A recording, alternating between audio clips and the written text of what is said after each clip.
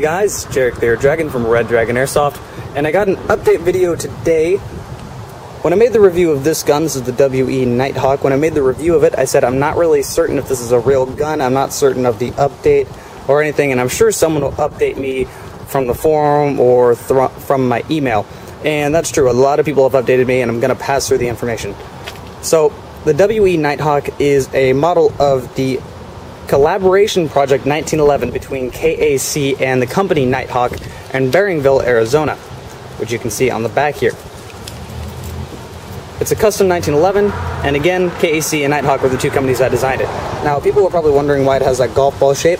That's pretty simple to answer. It really gives a better grip, makes it easier to pull the slide back, and all that sort of stuff. Really, it's just a different looking one. It's got a lot of different features on it. Basically, it's, to keep it simple, it's a upgraded 1911. Different trigger, different sights, which are a lot better than the original 1911 sights. Golf ball gripping, and overall, oh, and the actual framework on the 1911.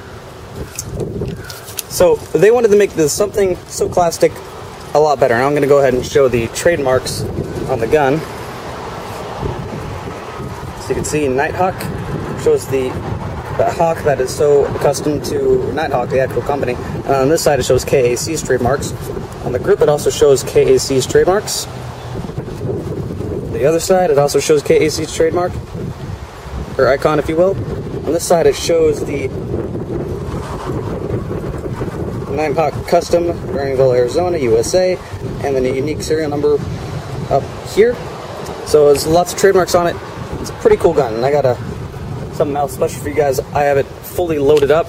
It takes the usual 1911 magazines. I'm just going to shoot it.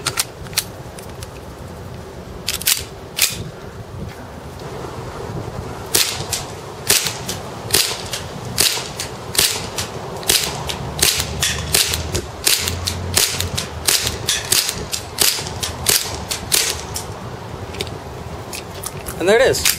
Now, why I consider this to be kind of a cool gun to pick up is because it's really rare in real life. They only made a few models of this. It's kind of hard to find.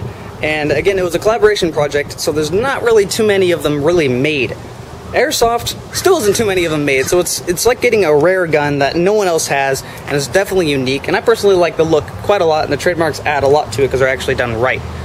So there's been an update, and I have another special little thing for you guys. I'm going to have a whole slow motion video of just the WE Nighthawk. Also, if you want to buy this gun, there's a link right below this video right down there to where you can buy it, to RDA's website. There's also a link down there to RDA's forum. You can talk to the community and ask questions. So with that said, this should be the end of the video after the slow motion clip. Let's go ahead and play that, and I'll see you guys next video.